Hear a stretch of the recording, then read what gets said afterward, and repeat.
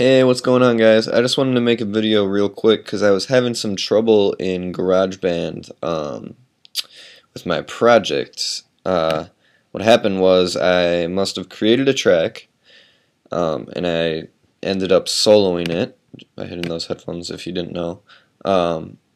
And I didn't want it, so while it was soloed, I deleted it.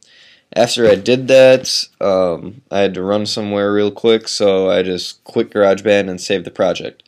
And when I opened it back up, whenever I would hit play, this isn't going to work, but let's just solo this. So whenever I would hit play, none of this audio would come up at all.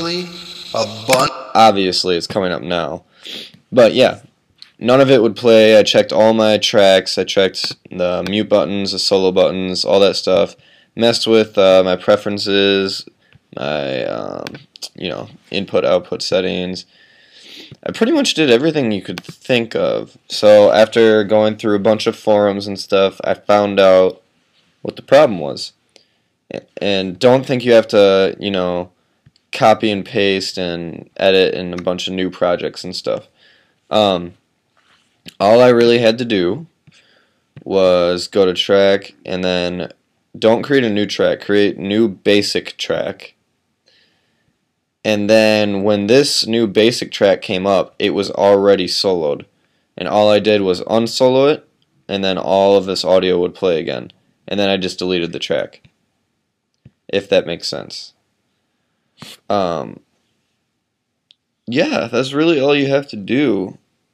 I'm just trying to think. There shouldn't be any other problems. Another guy on a forum said he had to create multiple tracks before he saw the one that was soloed, and then he just unsoloed it.